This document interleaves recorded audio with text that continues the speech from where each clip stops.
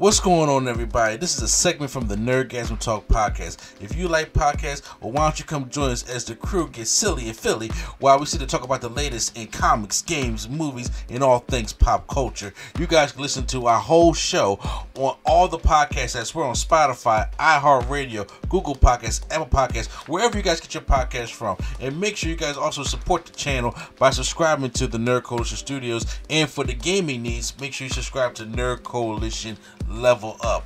This is the Nerd Coalition. Hope you guys enjoyed the show. And now, feel the Nerdgasm. Now, we're about to get into the part of the review of the spoilers. If you guys, now here's the thing. I am doing two parts of spoilers. I'm doing some with Prime, and I'm doing some with Quattro as well. So, you know, you guys can listen to however you want to do it. But right now, this is the spoiler section. You guys have been warned. You don't want to see spoilers? Man, cut this video off and then, say we're going to move on and, say make sure you subscribe to the channel and all that great stuff. But now, you've been warned. We're going into spoilers. So now, we are now officially in the spoiler section. Cameo. I like the cameos in this. I'm gonna tell you right now. Now, I only seen two trailers, and you see my reaction to those two trailers. I think I seen one. I seen, and I tried to stay away from every other. I seen the first one, and then you said you see the second one. I seen the second one. That's all I seen. So I don't watch TV spots. I don't watch other international shows. I don't watch, and I don't listen to what people say try to do the whole thing. I said all this to say the Wonder Woman cameo shocked me.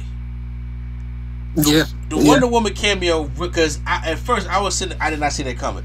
Even look, that and in Shazam, I didn't see the Wonder Woman thing coming, and that's probably because I didn't watch any of the trailers or things like that. But see, I got spoiled for the Shazam because like when they said now in theaters, it was her, and I'm like, why would you spoil that?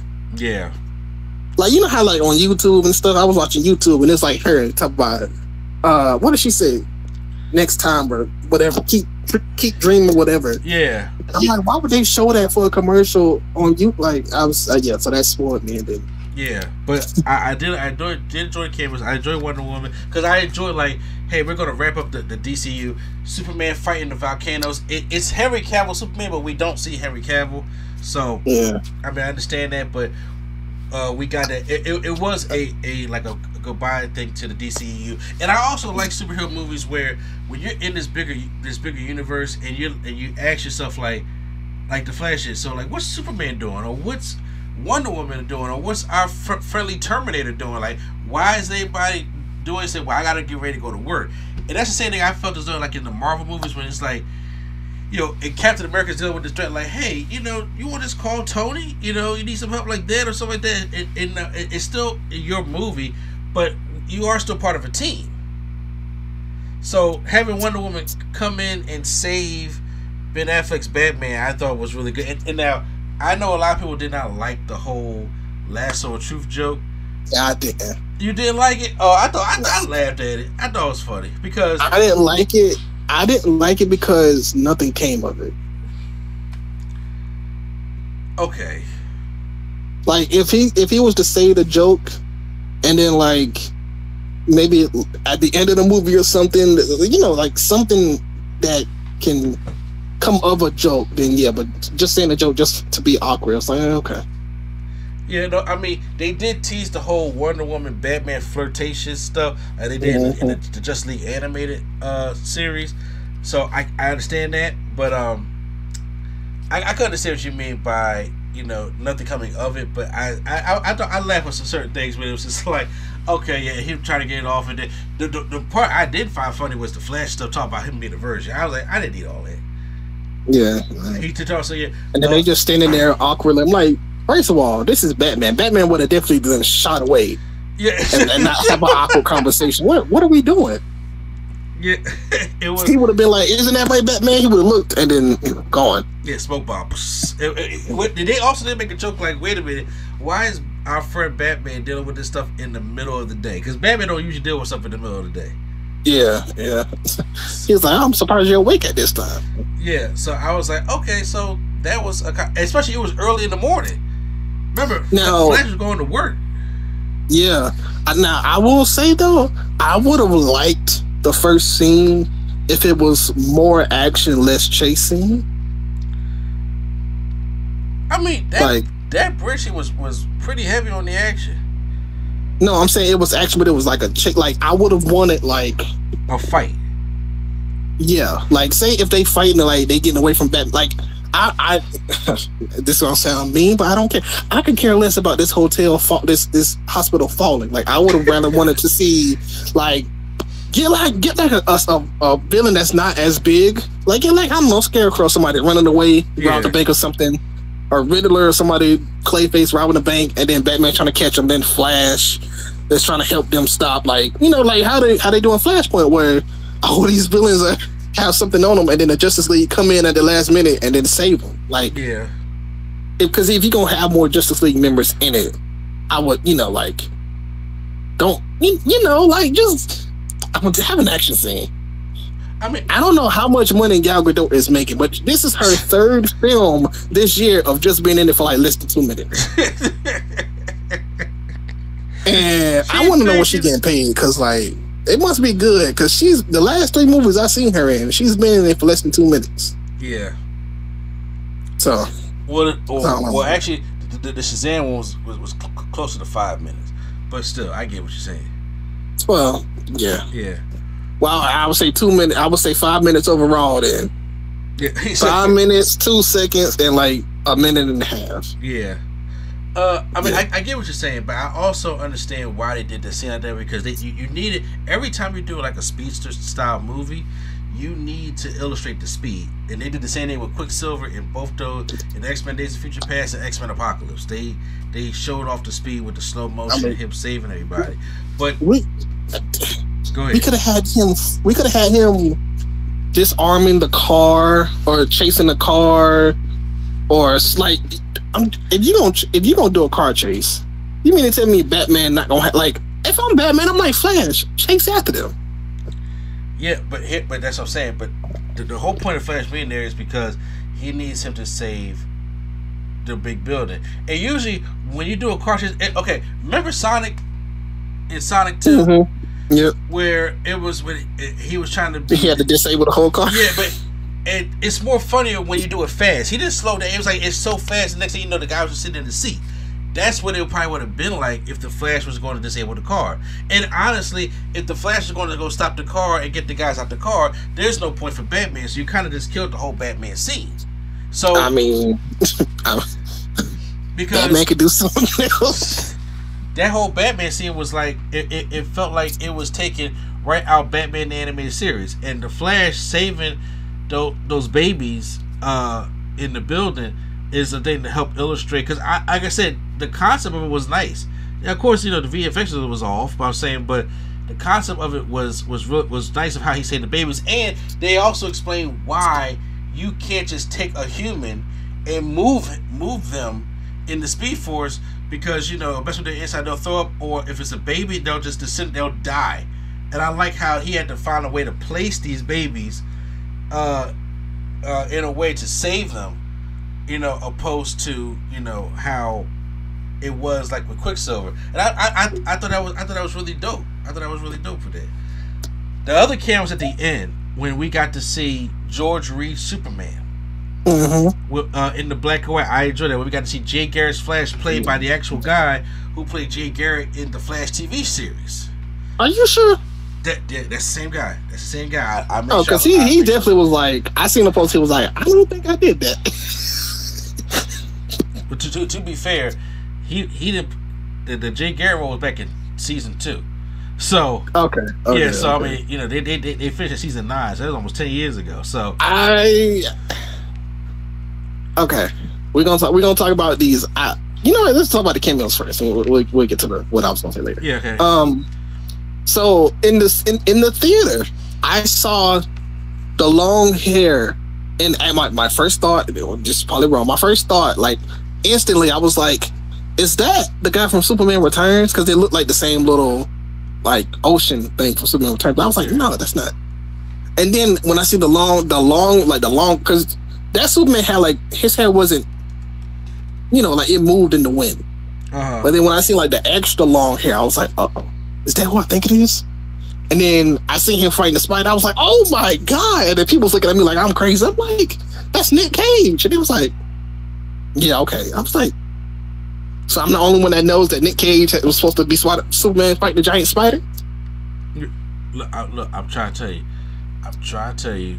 That is the same thing I jumped for, because even my son didn't understand. I was like, yo, that's Nicolas Cage Superman right there. And he was like, okay. And I was just like, but y'all don't understand the history behind that, of how he was supposed to play Superman in a movie directed by Tim Burton called Superman Lives, and it fell apart to the point where they made a documentary called The Death of Superman Lives. What happened?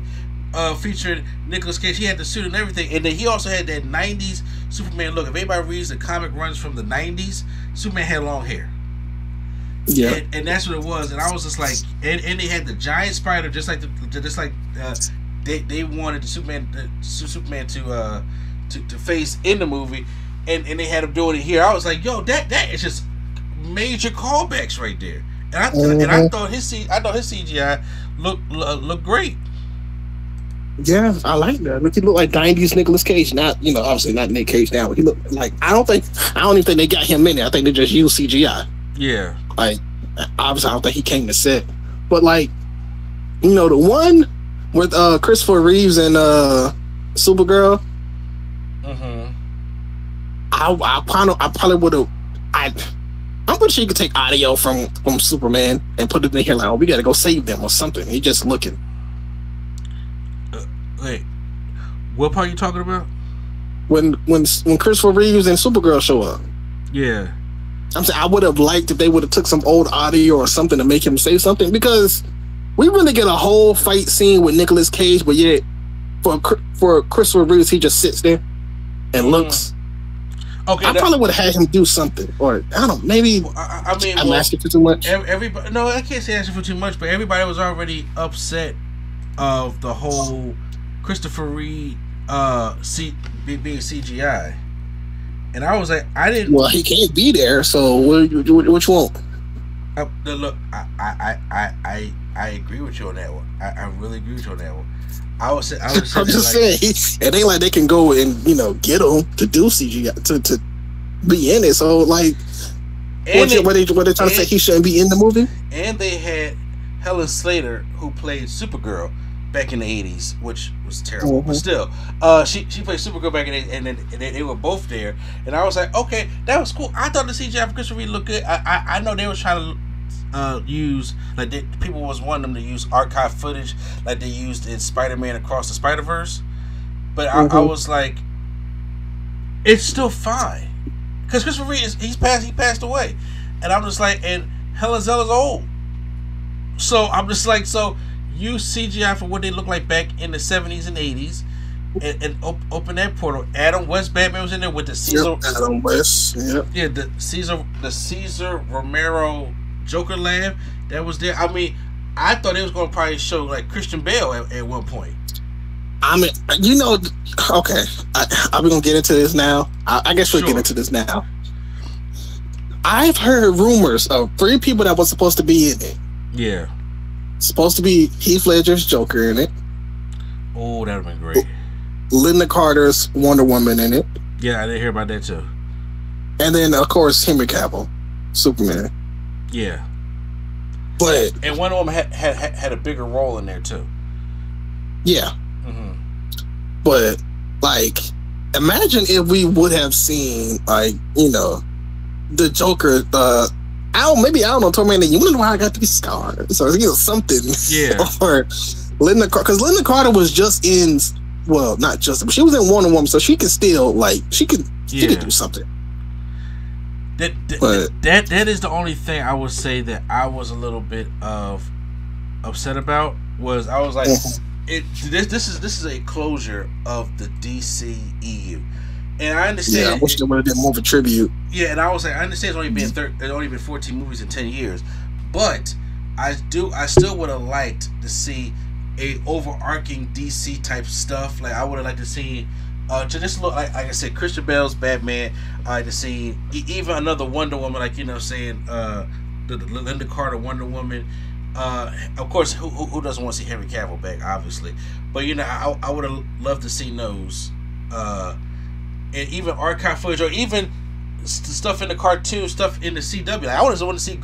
I really thought out of all the cameos you just said, Grant Gustin's Flash is the one that kind of stings at me. Yeah, him and what's the older guy? The one that plays his dad on the TV show. From the 1990s Flash. Yeah, the 1990s Flash. Yeah. Yeah, I understand it. I would like to see that. I would like to see Michael Rosenbaum, who played the Flash who played Wally West on the animated series. Like, cause that's what I was saying to you about Spider-Verse. I wish I had seen this first in Spider-Verse, because Spider-Verse had all those cameos. Spoiler alert! I'm sorry. Yeah, I didn't see it, so I'm not even. Okay, now I'm gonna stop right there. So,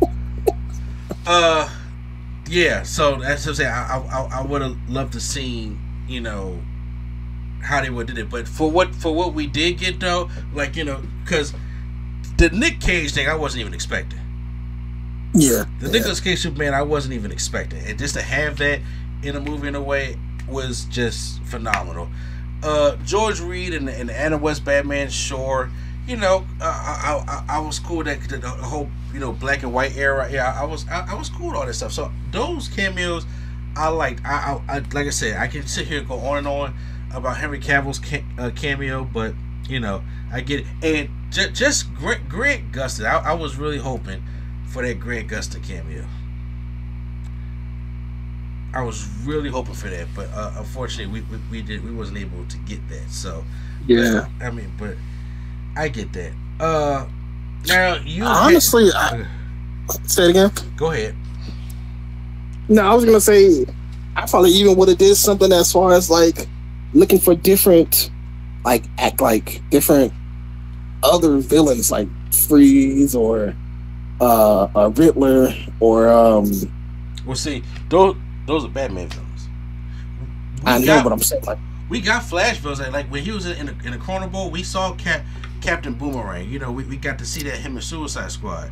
So we got to see some of the Flash villains in there. But I understand this being more of a Flash movie, you wasn't gonna get those kind of cameos. Joker, I'm just saying like anybody that's been in a DC movie, they like. I would have been trying to like, hey, can we use your footage? Or, you know, like, can we use like, you know, something just to make it seem like more of a bigger world? I guess. Yeah. Okay. Yeah. Okay. I can understand. I can understand that. Because if the worlds are colliding, you want to make it seem like bigger than what it is.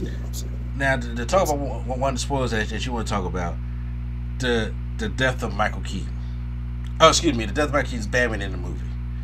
Yeah, I knew it was going to happen, but I knew it was going to happen because obviously it happens. But like, it was one or two things. I was like, I thought at the end he's going to go back in time and bring it back, or something different happens. Like, and I guess I'm just a big movie fan. I guess like his death did not seem like, it was just weird. It's like, you tell me Michael Keaton, he just gonna get on his knees and just give up.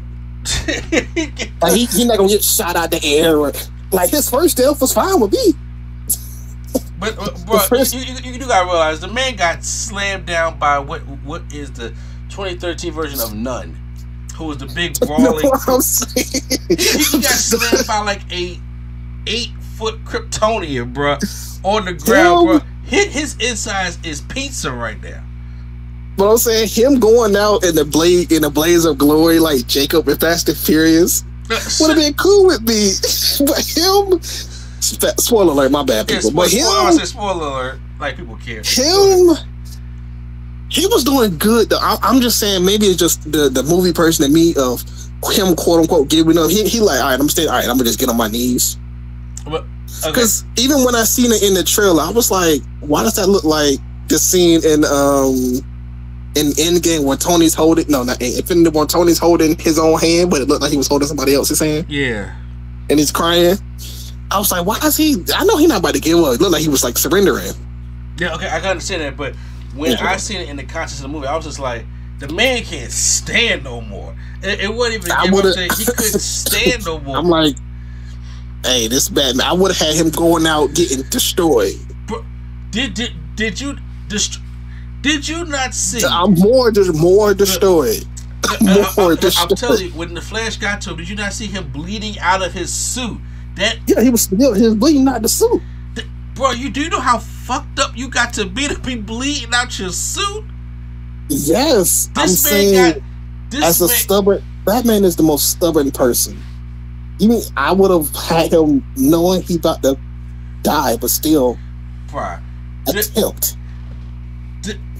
He got taken by none. That's what I'm gonna call him. He got taken by none, slammed to shit, still got back up, and placed all these bombs on him where the inside of his stuff was like Michael Jordan's foot at Madison Square Garden in '98 when he brought back the Jordan 1s, full of blood.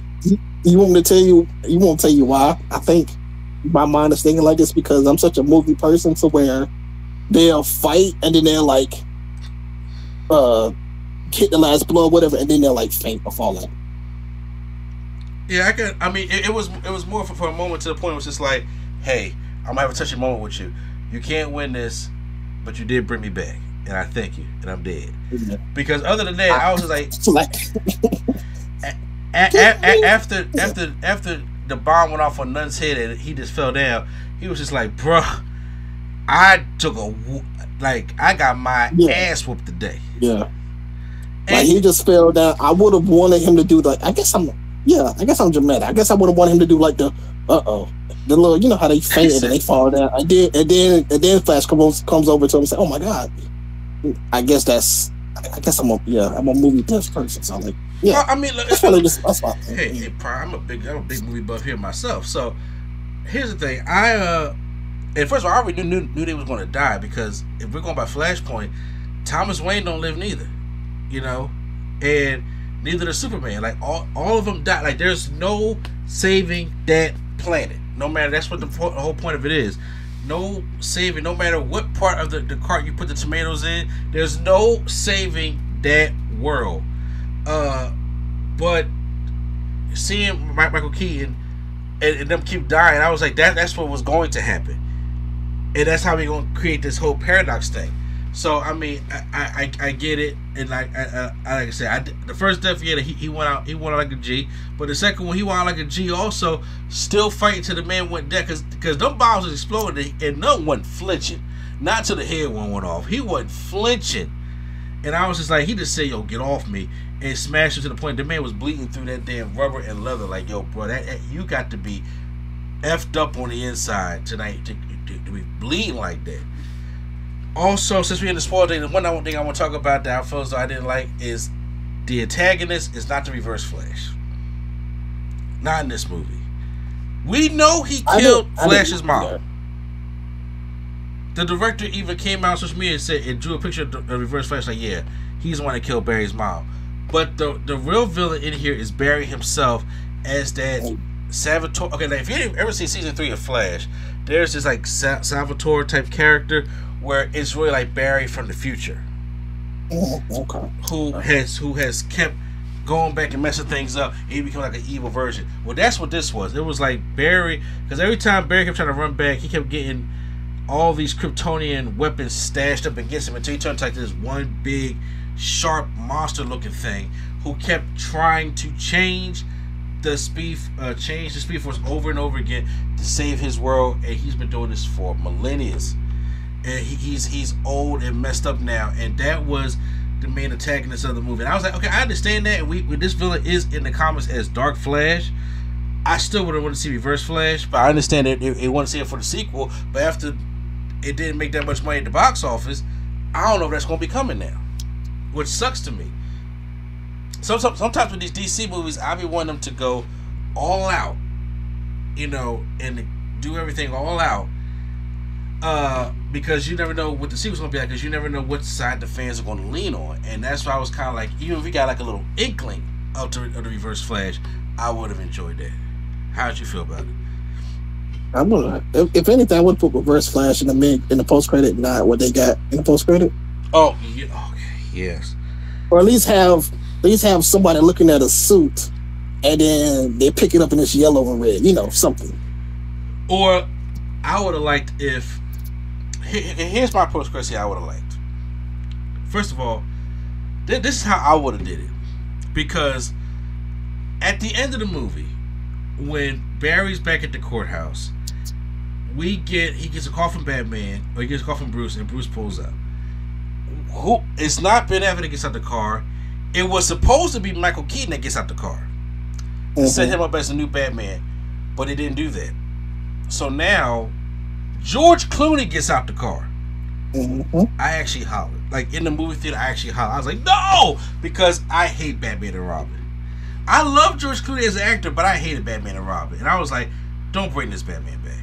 Because... Now, just a quick question, right?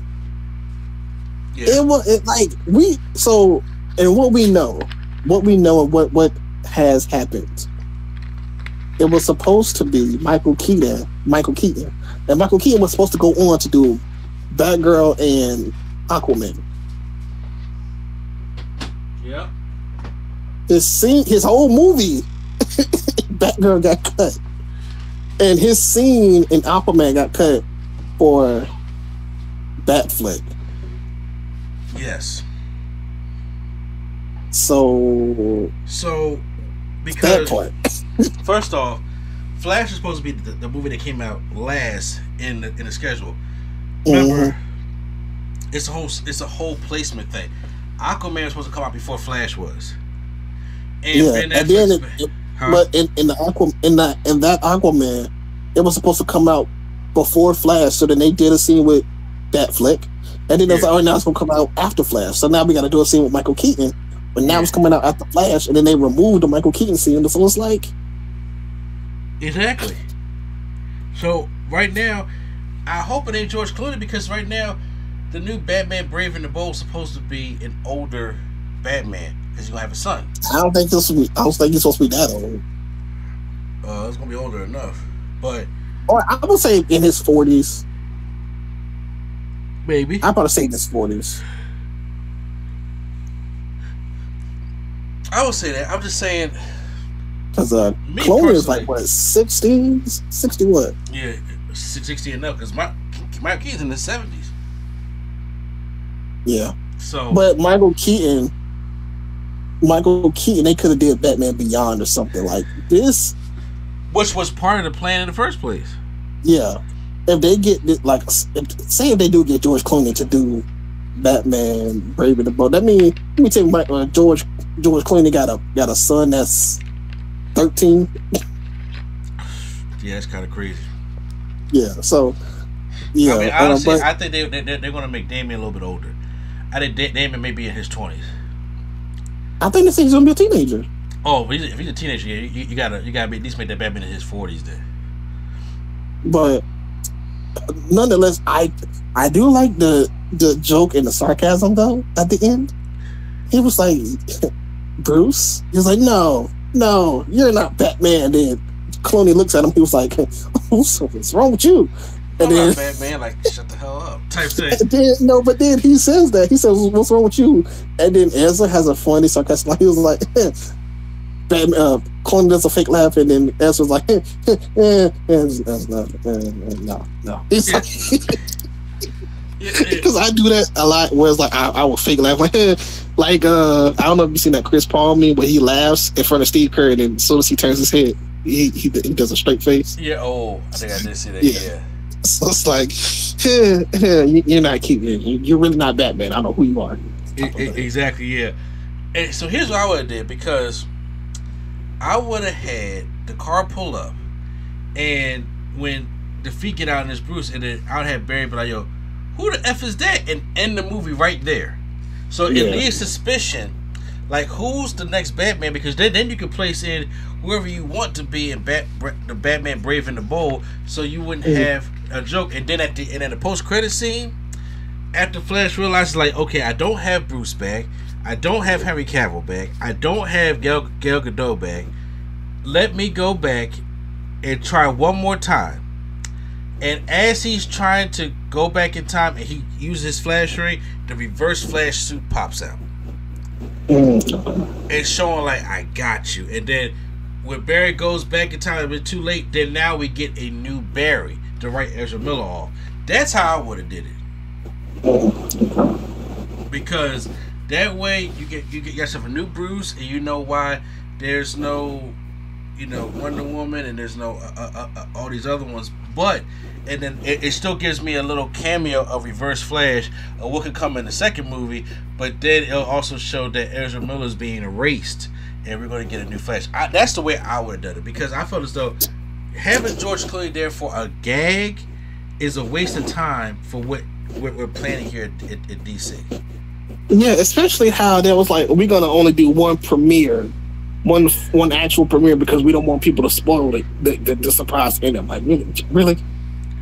Yeah, George Clooney, that was y'all's surprise. Exactly. Now, if they do want Clooney back, he wasn't a bad Bruce Wayne. I mean, first of all, it was the writing of the Batman movie. If they have Clooney back, I don't mind, because this is not going to be that. It's not going to be Batman Forever. I'm going to have bat nips and all that. Yeah, so I personally think all that stuff is going to be erased. So I wouldn't mind. I'm just saying, like, he's obviously not going to, like, he obviously can't be, right? That's what I'm saying. Thinking, like, I don't. It all depends on what direction they want this Brave and the Bold thing to go. It really is. But so that's all the real mild spoilers I have. There's anything else you want to talk about that we didn't cover? Nope, that's it so far. I'm gonna just leave everything else to, when y'all do y'all review. Yeah. So yeah, get more in depth. I'm gonna go into the box office bomb, and I'm gonna go into the ranking of the DCEU. And partner, you always welcome, to join. You know what I'm saying? I just don't know what your schedule will be like. So also, I think people underestimated the damage that Ezra really did, because this movie should not be bombing, but like Ezra has hurt it so much to where people don't even want to go see it because of Ezra. Yeah, like he has, you know what? Not just even that, he has hurt this movie on a way that the timing is bad, because he has done so much bad shit. People don't really want to go and support him, and then so that all the other actors in the movie can't go promote because the late night talk shows is on strike because of the writer's strike. So they got nowhere to promote this stuff. So they got to get the Hollywood actors to go in there, like Tom Cruise and James Gunn, director himself, and Stephen King, to go see these movies and put out on Twitter, hey, this is one of the best superhero movies of all time, because hey, they had a reference to me in there, and I enjoyed it. So the fans are gonna pay attention to that. They're not gonna pay attention like that. He has done damage, like he did his own multiverse thing. He did a real bad damage to this movie alone. And then on top of that, if he didn't do all this damage, they wouldn't have to spend all this money on marketing. They probably could have had more money to spend on the VFX. And on top of that, if when it came to the marketing, they probably would have to do so many damn screenings. Like, this movie, I understand it's a big movie, y'all wait by to see it, but y'all was doing screenings for free. They even had screenings up here in Philly, and I was like, to the point where Carter offered me, like, hey, you want to go to KOP to go watch the screening of The Flash, or you want to go to one in Jersey? I'm like, really? I could just take this ticket and go watch The Flash, and you didn't have to pay for anything? There's half your money right there. After the first trailer, I was already sold. You was already sold. A lot of people was already sold, because they was like, yo, you was sitting on this, Warner Brothers? You had Zada here, and this was the Supergirl. Everybody was sold on the movie. And then Ezra Miller, is doing his thing. They showed the second trailer, but then after they kept Ezra Miller, and they was so scared about what was going on, what they probably should have did was give some kind of public punishment, because they have no problem spreading rumors and stuff about Jonathan Majors, right? But they did do it. They didn't do this with Ezra Miller, so it's rubbing people the wrong way. It's like, because you didn't even. The thing is, because as of right now, Jonathan Majors hasn't been fired from anything, but it ain't looking good. On the Ezra Miller side, they had a chance to at least publicly say, yo, this wasn't right, and he needs to be punished for, or he's going to have to be removed from the Flash, all that kind of crap. But they didn't do that. They ignored it, which made it worse. The more you ignore it, I'm like, a lot of people, there are people that's gonna be like, it's gonna go away, but that's one of the reasons why this thing bombed like it did. He really fucked this whole thing up. He really messed this whole thing up, and it's sad to see a good movie like this and it get messed up like that. That's just sad. But either here or there. But guys, that was me and Prime spoiler review. So stay tuned. We're gonna talk more spoilers. We're gonna talk more DCU and more Flash right here.